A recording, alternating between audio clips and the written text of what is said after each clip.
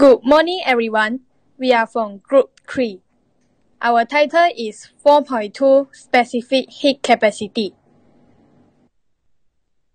The picture here shows two different situations. The sun heats up the sand and the seawater at the same time, but the sand is hotter compared to the seawater. So, what is the reason behind this? This can be explained on the concept of heat capacity. The sand actually has lower heat capacity and the seawater has higher heat capacity. So, the lower the heat capacity, the faster the object gets hot. In this case, sand which has lower heat capacity will get hot quickly and the seawater which has high heat capacity will get hot slowly. Heat capacity is the quantity of heat needed to raise the temperature of the object by 1 degree Celsius. So look at this formula. Capital C is the heat capacity and then Q is the quantity of heat supply. Delta theta is the change in temperature. So C equal to Q over delta theta. Since Q here is heat supply, so the unit for heat is the same unit as the energy, which is Joule. And then the temperature is in degrees Celsius. Now we know that the SI unit for heat capacity is Joule per degree Celsius. Again, I repeat, if the object has lower heat capacity, it can heat up and cool down faster than the object that has higher heat capacity. Here's an example question. When 100 joule of heat is supplied to objects S and Y, object S experiences a rise in temperature of 2 degrees Celsius and object Y 4 degrees Celsius. What are the respective heat capacity of object S and Y? So here, we use this formula to solve the question. Heat capacity for object S, 100 joule divided by 2 degrees Celsius. So we get the answer 50 joule per degree Celsius. Same as Y, we get the answer 25 joule per degree Celsius. As a conclusion, object S has a higher heat capacity than object Y. Therefore, the increase in temperature of object X is less than object Y. Heat capacity of an object increases when the mass of the object increases. For example, in the diagram, it has a full kettle filled with water take a longer time to boil compared to a water in a half-filled kettle. This shows that the water of bigger mass has a higher heat capacity compared to the water of smaller mass. This picture shows 2 bowls of soup. After being left to cook for some time, the soup in a large bowl is hotter compared to the same soup in a small bowl. So, which has the higher heat capacity? The larger the bowl, soup has bigger heat capacity, hence it will cool slower. The smaller bowl soup has lower heat capacity, hence it cools faster. This is another example of daily situations involving heat capacity. The dashboard of a car has a lower heat capacity compared to the cushion. The absorption of heat energy from the sun caused the dashboard to experience a higher rise in temperatures compared to the cushion. Specific heat capacity of substance. Specific heat capacity C of a substance is the quantity of heat needed to raise the temperature of 1 kilogram mass of the substance by 1 degree Celsius. This is the formula for specific heat capacity, where Q is quantity of heat supply, the unit in joule, M is mass, the unit in kilogram, delta theta is change of temperature, the unit in degrees Celsius or Kelvin. Unit for specific heat capacity is joule per kilogram per degree Celsius or joule per kilogram per Kelvin. Quantity of heat Q that is absorbed or released by an object can be determined using the formula Q equal to mc delta theta.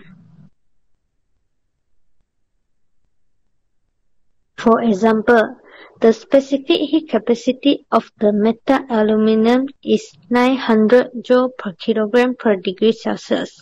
This means 900 joule of heat needs to be supplied to 1 kilogram of aluminum to increase its temperature by 1 degree Celsius. Smart Info. The formula for heat capacity is C equal Q over delta theta. And the formula for specific heat capacity is C equal Q over M delta theta.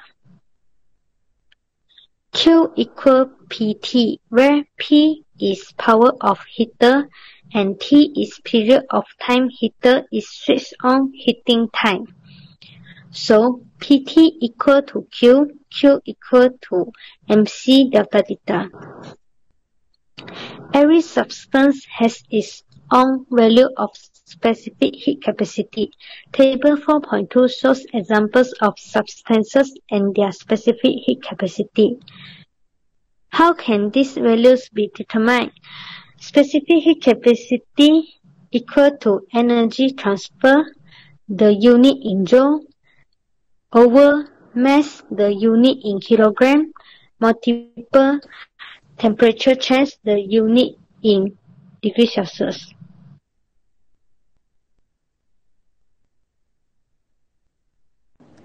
Let me tell you some info.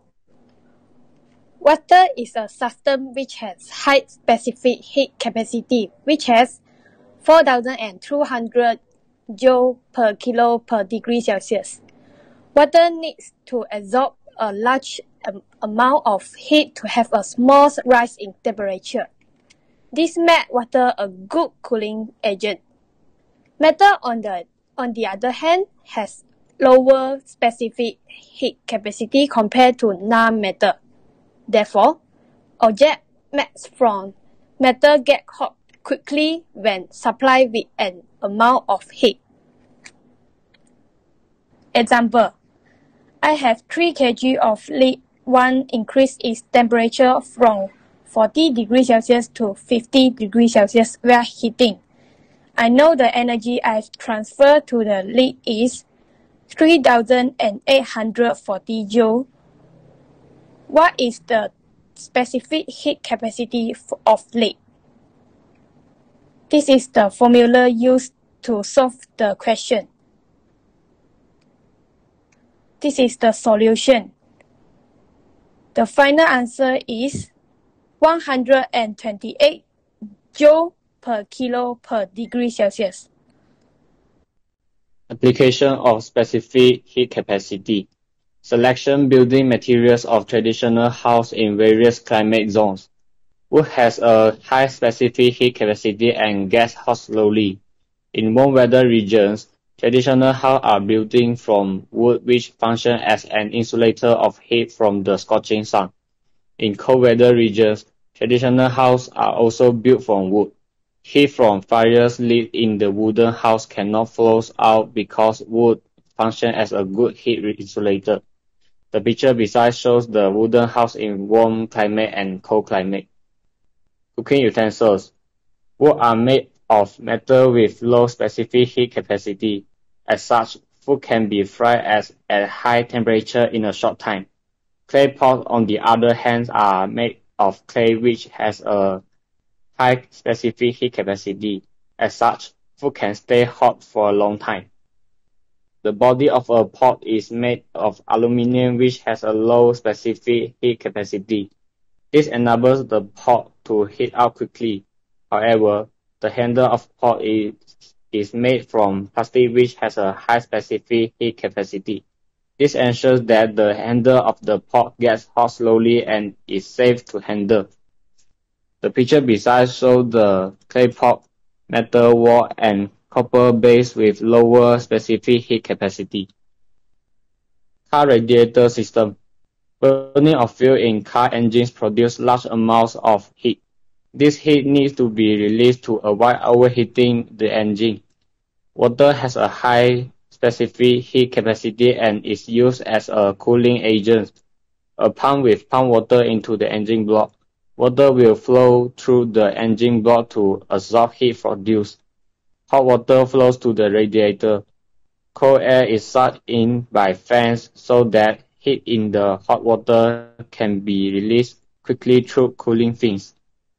The picture beside shows the carved radiator system. Outer layer of space capsule. Space capsule on its journey back to Earth encounters air resistance when entering the atmosphere. This friction increases the temperature and causes the space capsule to burn. Therefore, the outer layer of a space capsule is made from substance with a high specific heat capacity and melting point. Production of latest materials in the construction of green buildings. The Diamond Building Energy Commission is built with an insulating concrete roof. That is a roof fitted with insulator using styrofoam boards. Styrofoam has a high specific heat capacity and can reduce the absorption of heat from the surroundings to reduce the temperature inside the building. Sea breeze. Land has a lower specific heat capacity than the sea. Therefore, temperature on land rises more quickly than temperature in the sea during daytime. The air on land becomes hot and rises outwards. Cold air from the sea moves towards land as sea breeze. Land breeze. Sea has a higher specific heat capacity than land, so temperature in the sea drops more slowly than temperature on land at night. Hot air above the sea rises outwards. Cold air above the land moves towards the sea as land breeze. The picture shows the process of sea breeze and land breeze. Thanks for listening.